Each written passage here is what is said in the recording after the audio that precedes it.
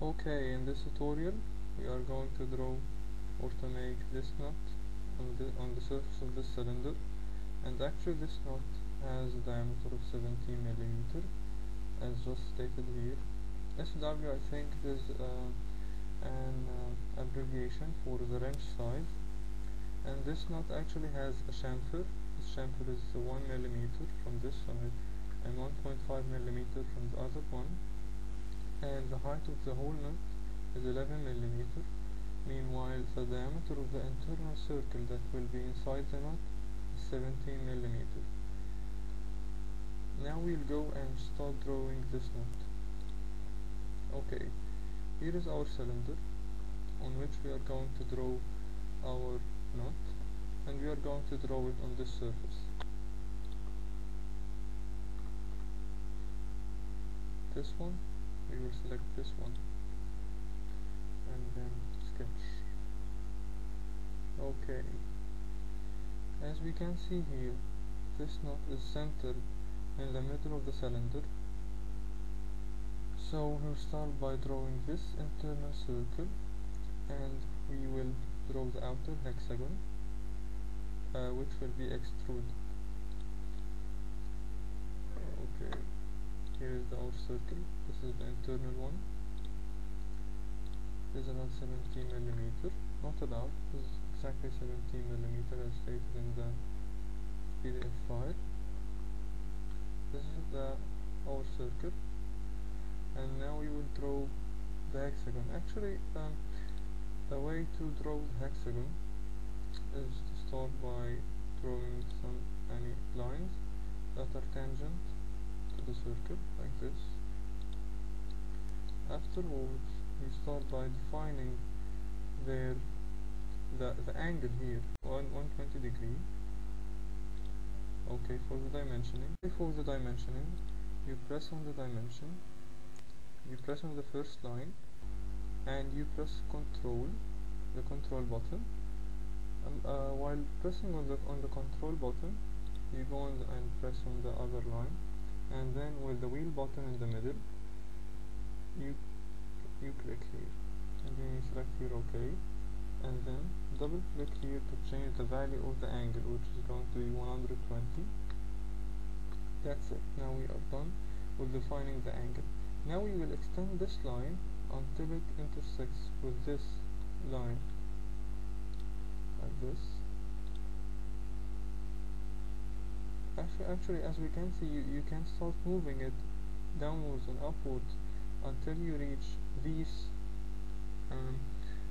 parallel signs, which states that this line is at the same level or at the same angle as the line we just drew before. Okay, now we are going to mirror these lines about this axis and this axis. Okay, we go here, we start by selecting them. Before mirroring them, we should first define the axes about which we are going to make our mirror. To define these axes, we go here and we choose the center line, and we start doing like this, and the other one like that. Okay, now we go and select what we want to mirror, which are these two edges, and we go to the mirror sign, which is here. Now it's asking to select the center line about which we are going to make the mirroring, which is this one. Once you choose it, will be automatically mirrored like that. Now leaving these lines activated, selected, we are going to make a mirror again. Again, it asks for another center line, and you go here and you select this one. Okay, now after we are done, we want now to mirror these ones also here about this one, but actually this line is not activated. However, we don't need to mirror this side again. We can do this one about this axis. So we go and select these edges and we mirror them about this axis here, and now that's it. We have this hexagonal shape with the internal diameter or the wrench size of 17 millimeter, and now we can delete this internal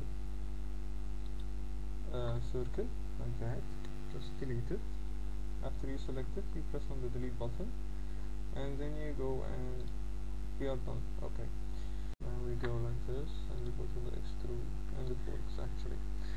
Again, the height is 11 millimeter as just stated here. We go and we double click on this small box and we enter 11 millimeter and then enter. Now we have our hexagonal knot like this.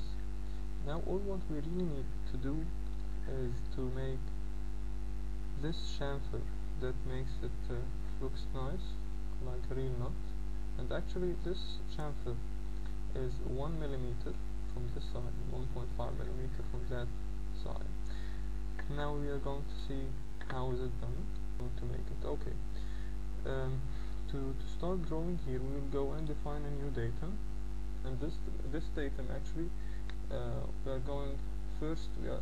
I'm going to define it to intersect between this edge and this edge by pressing the control button like this. Okay, and we press the control button, keeping it pressed actually.